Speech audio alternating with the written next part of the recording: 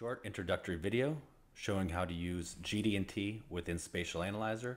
I'm using the 2018 5-1 version of SA. To start, we're going to open up the toolkit. In order to open up the toolkit, if you don't see it on the right-hand side, you're going to right-click in this gray bar up here on the top of the screen and put a check next to your toolkit. So your toolkit pops up on the right-hand side. The area that we're going to concentrate on for this video is the GD&T. So on this one, I didn't have any annotations that came in with the CAD, so we're going to define all of our datums as well as the annotations. So for starters, we'll make sure that CAD faces is checked since we're using CAD, and we'll define our datums. So we'll set up 4 datums here. I'll say datum A is the top surface. I'll say datum B is this back surface. I'll say datum C is defined by these 2 side surfaces. And I'll say datum D is this hole here. So I've got my datums defined, and now we can go into doing some of the actual feature checks or annotations. We'll start with some simple ones first. We'll just put in a tolerance, and maybe we'll start with flatness.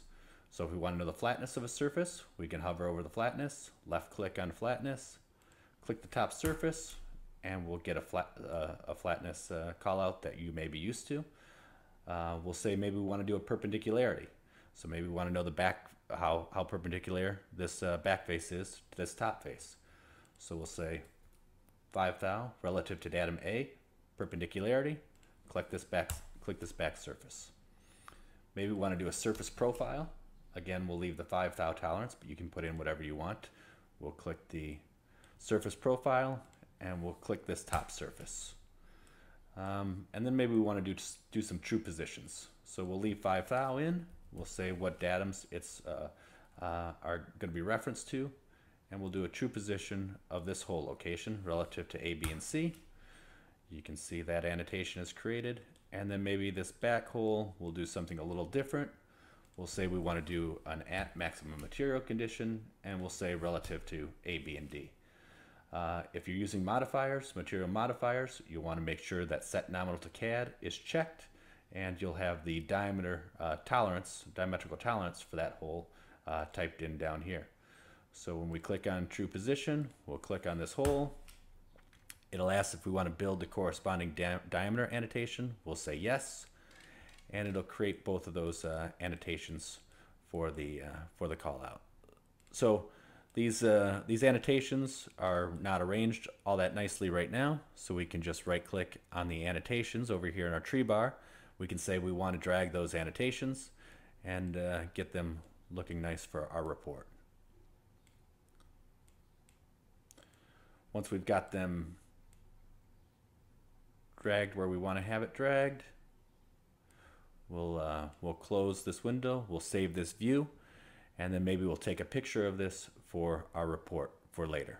So we'll click on make a picture. Next thing we're going to want to do is we're going to want to create feature checks. So this is what you would get if the annotations were with the CAD. In our case, they weren't. So we'll make feature checks, and you'll see the datums are grouped into one item in the tree bar, and the feature checks are are piled into another. So the next thing we would do is maybe we'll get ready for our report. If we right click on feature checks, we can create inspection summary tables. Here we can group like things. So maybe I want to group my perpendicularity, flatness, and surface profile. Say OK. This will create a new custom report table. And then maybe we want to group our true position callouts. So we'll select our true position callouts. We'll say OK. So now I've got 2 custom report tables. I can get our report ready. So I can add my essay report, tell it that I want to bring the photo in that we took for our report, and I can bring in my 2 custom report tables. They're not populated because we don't have any data associated with it yet, but this is a nice way of formatting it for people to read downstream.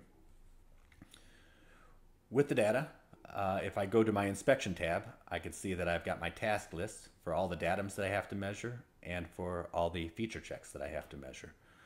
If I had an instrument, I would just double click on the task that I want to start measuring on, and go ahead and collect the data and associate it with each line item in the task list. Since I don't have an instrument hooked up, I do have some points prefabricated. We'll show these points, and I'll just right click on each one of the datums and feature checks and tell it I want to associate points.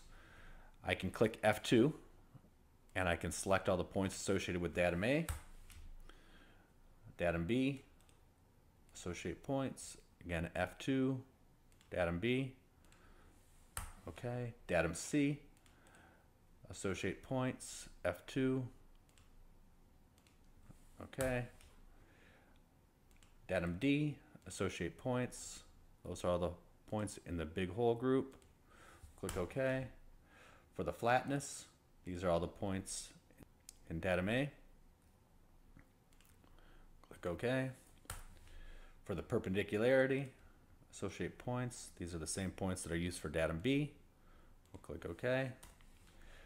For the surface profile, we'll associate points. We'll do it a little differently this way. We'll actually select them by drawing a box around it. So holding the Shift key, you can see the points turn color as they're selected.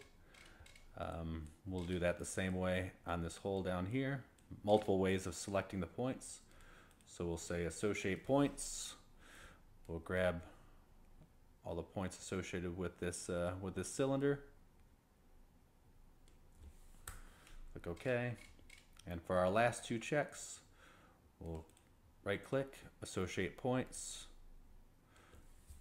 grab the points, and associate the data one last time. Now you can see over in our tree bar, our datums have points associated with it, our feature checks have points associated with it, and all we have to do, we have to evaluate the checks, and we'll see everything become populated. So now we've got data in our view on our screen. If we go to our essay report and click on the report, we have got the picture that we had, and now we've got two nice feature check summary tables that show the status of the part as it is. This is a quick demonstration on how to use GD&T within Essay.